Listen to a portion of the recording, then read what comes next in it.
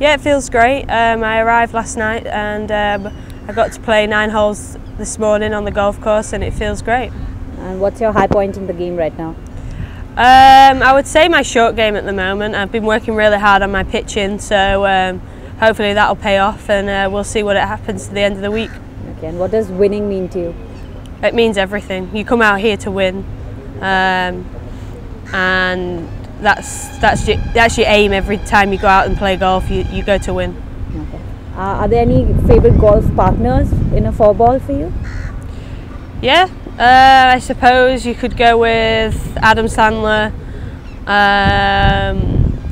David Beckham, and probably, it's a good question, I'm trying to think, a famous footballer in England as well called Steven Gerrard. Anybody in golf? Any golf? Yeah, probably Lee Westwood, Luke Donald, and Annika Sorenston. Oh, okay. What do you do beyond golf when you're in India? At home?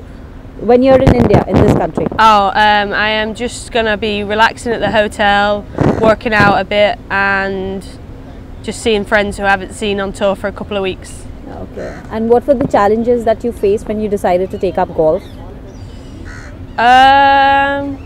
Everything. I knew from a young girl that I was going to be a professional golfer, so everything I'm doing now has paid off.